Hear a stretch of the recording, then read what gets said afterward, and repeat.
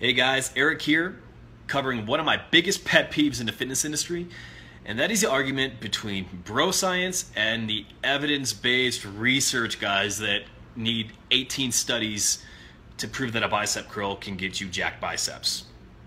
So, looking at one side of the argument, the bro science guys are ones that necessarily look at, what has worked in the gym and don't necessarily need a scientific reference to back it up.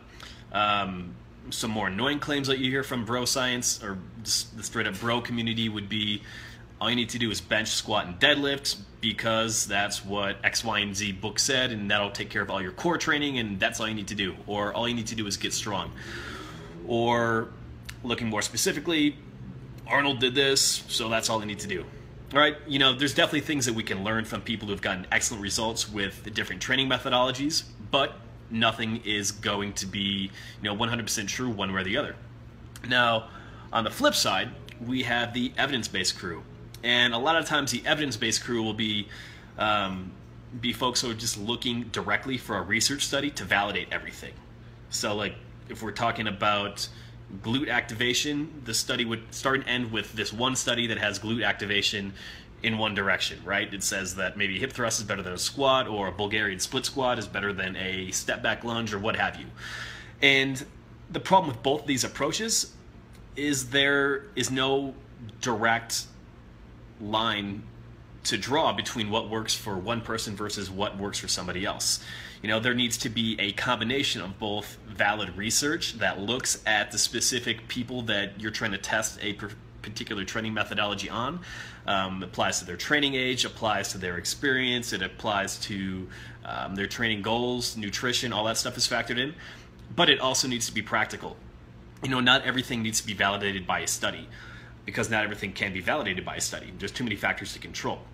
But what can happen is looking exclusively in one direction, either for research to completely make a point without having any practical application, or trying something in person with a variety of people.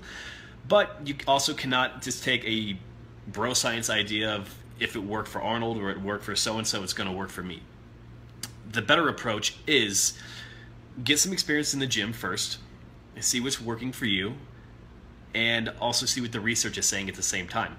If you have questions on a particular topic, obviously look at research and see what situations are pointing to the result that you're looking for. But you have to understand that you can't be all one side in terms of bro science, but you can't also completely lean towards research. You have to have a combination of both. And until the entire industry as a whole can start looking at research for what it is, a great tool to move the industry forward and get some basic standards in terms of what works and what doesn't, but also combine the hands-on experience that people are getting in the trenches that can't always be quantified with a research study with 17 college-age males between the age of 18 and 22 who are having 2,700 calories and they just want to go out and get drunk and get laid and still can work out the next day. You can't really apply the same logic all the way across. So, see what works, use your experience, take that experience, look at what the research says, and then try to apply it to different groups. If it works as well as the research says and works across a great number of people, awesome, you have something that might work, but you can't lean one way or the other completely and still do a great job as a coach. That's all it is on this little soapbox.